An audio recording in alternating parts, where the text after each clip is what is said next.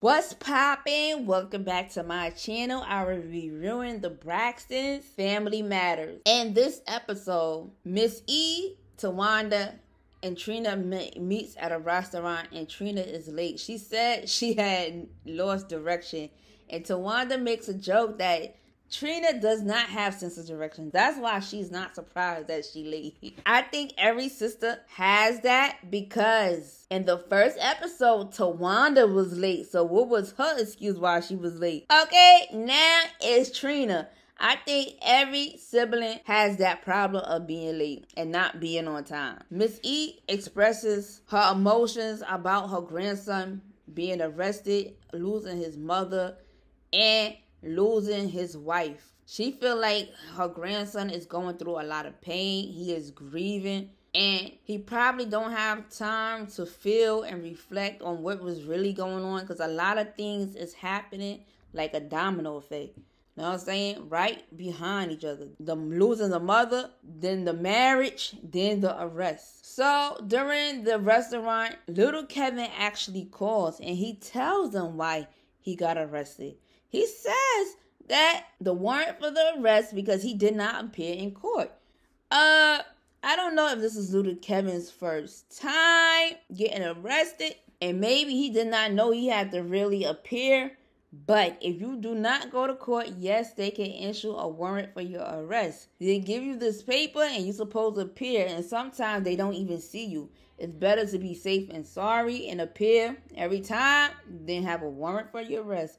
It's better that you go see them and then they come get you. And Tawanda hints at something in her interview. She said that the arrest have to do something with the wife. So I'm assuming maybe after Kevin lost his mother, maybe he was becoming volatile towards the wife or something.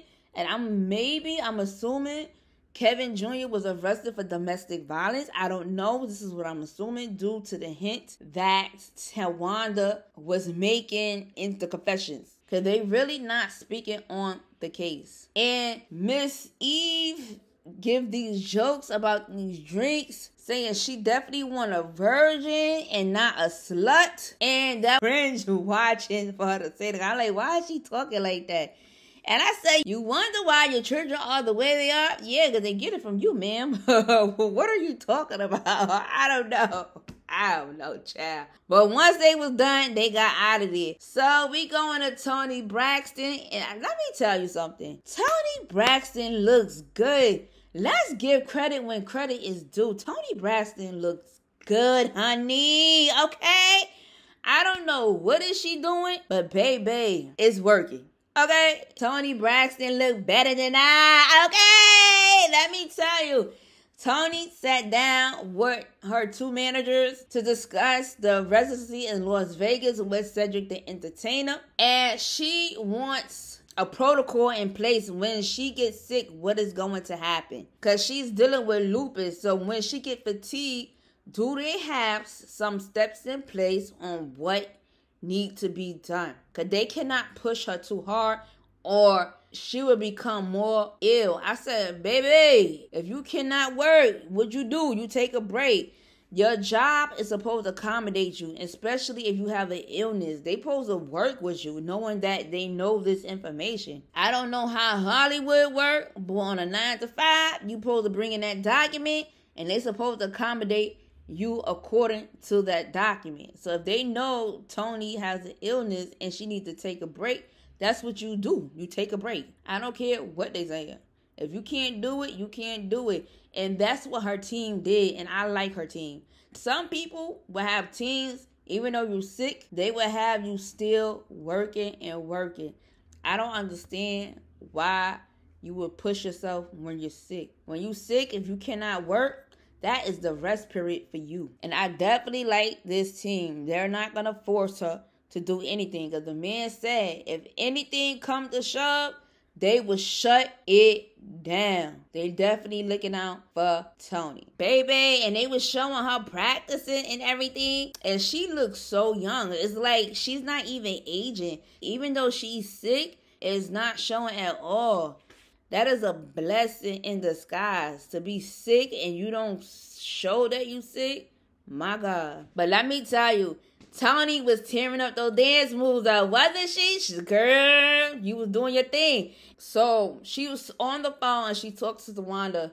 And Tawanda tells her that she will be going to DC to check on Kevin because they haven't heard from him in a while. And they about to go see from him. And they going to report back to everybody what is going on. Because Tamar really can't fly out like that due to her illness like that. And she have to take it easy, and it's understandable. And she tells her that Trina will continue her therapy.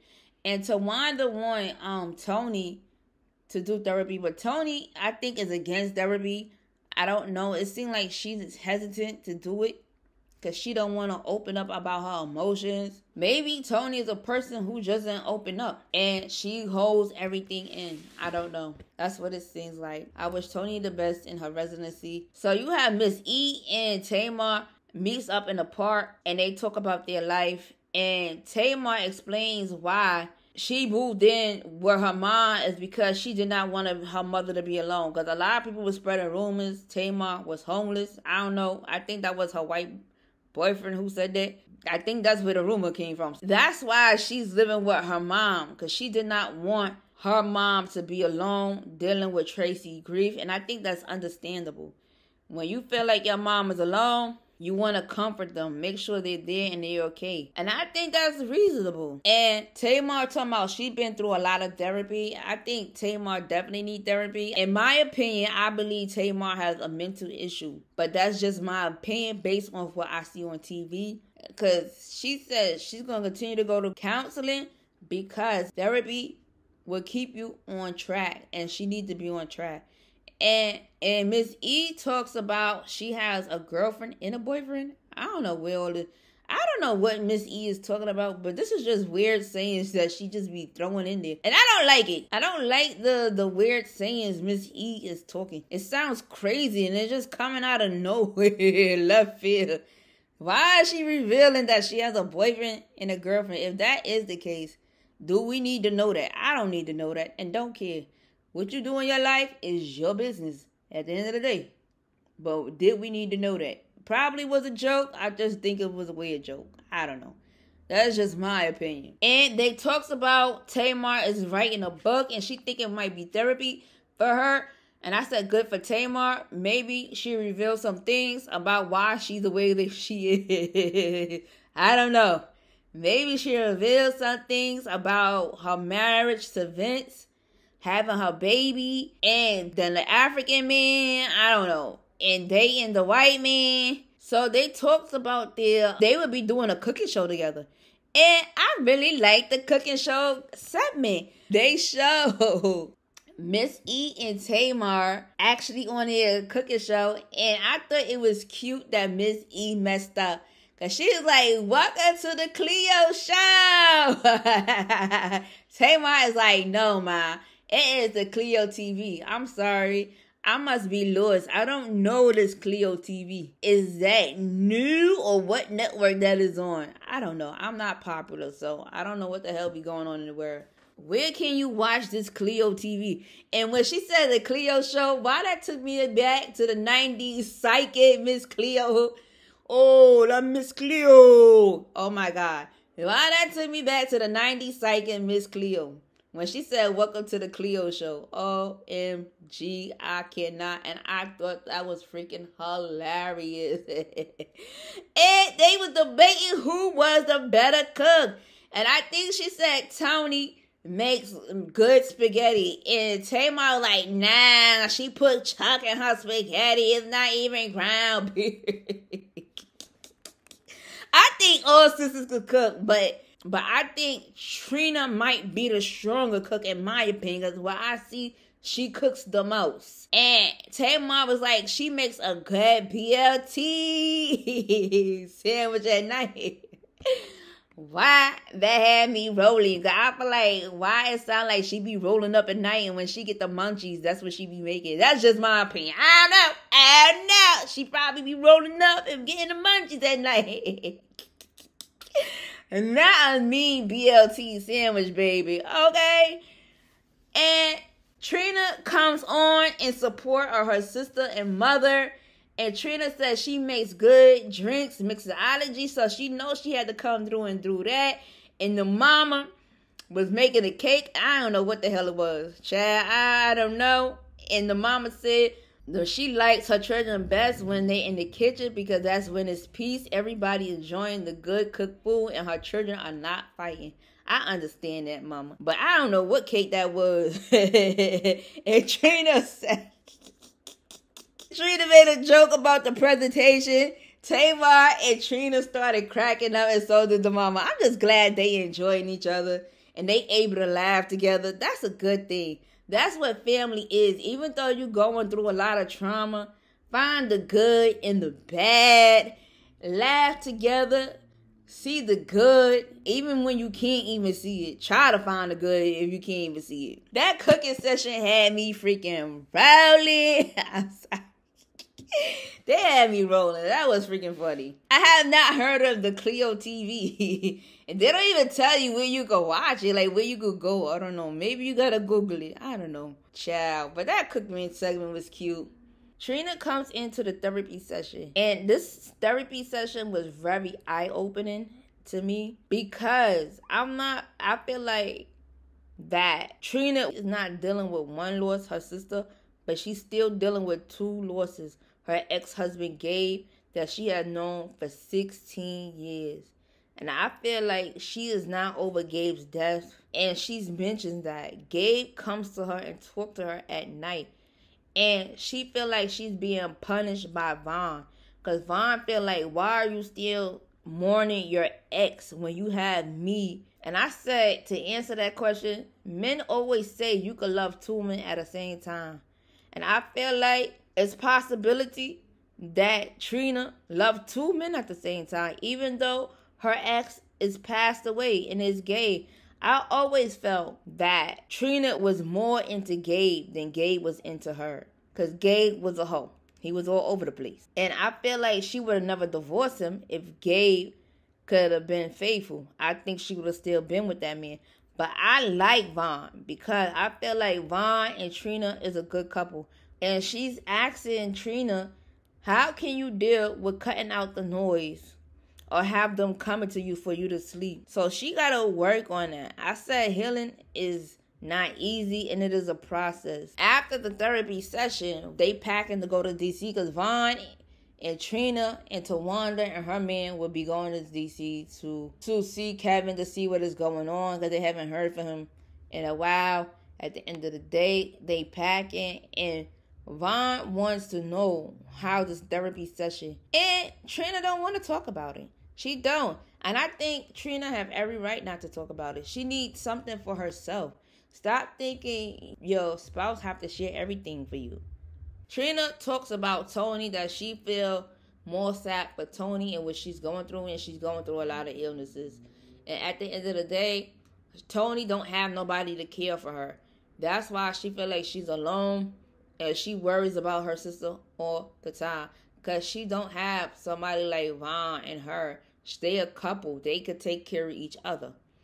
And I say if that's the case, that's why you got home health days. If it really comes to that, Toni better get a home health day to take care of her. Even though Toni is the sickest, she looked the healthiest to me. She don't even look sick at all. Because it sure ain't showing, baby. Okay, and to me, I think Trina is still in love with Gabe. That's why she's eating and drinking. Because I feel like Gabe was her heart, even though he did her wrong. But I like Vaughn and Trina, so I hope they work it out. And I hope this couple stay. Tawanda is driving her children. OMG, I cannot. I think her children look just like her. To me, her children, son and daughter, looks just like Tawanda.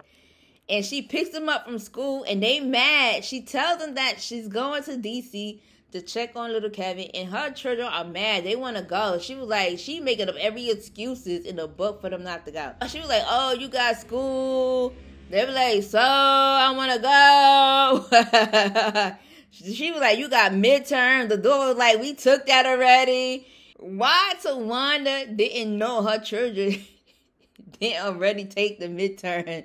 I like when you're a parent, you gotta have daily conversations. What is going on in school? You should already know they took the midterm already. Tamar didn't even say nothing. She's like, "Oh, you did? Well, you still can't go." The daughter thought it was unfair. I thought that was cute. And then when she gets home, she actually gets a phone call, and it's little Kevin. And she was like, "I'm glad you called because we haven't heard from you. What is going on?" And little Kevin said, "They took my phone. They took my phone."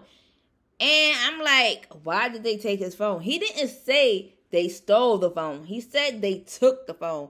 So I'm assuming they took his phone for evidence for the case that he's dealing with. They don't mention the charge on here, but I'm assuming it's DV. I could be wrong, but I don't know. And based on the conversation, he needs the aunties to buy him a new phone. And I'm like, I'm so confused. Why can't Kevin buy his own phone even though they took your phone? And I'm like, now my head is rolling. I'm like, okay, do Kevin work? And who is he living with? And I'm like, is he even close with his father? I'm like, why you want your auntie to buy the phone? Why you don't go to your father and ask him to buy the phone if you don't have money? I'm just saying, these are the questions I'm asking myself while I'm watching this. So, it's not adding up. Something is not adding up. I don't know what it is, but it's not adding up. And I think this case is more serious than what it is. Tawanda reveals that they let him out on his own recognizance. So he will be out while pending trial. I'm looking forward what they're going to do in DC and how they're going to interact with little Kevin. Thank you for listening. Thank you for watching. Have a good day.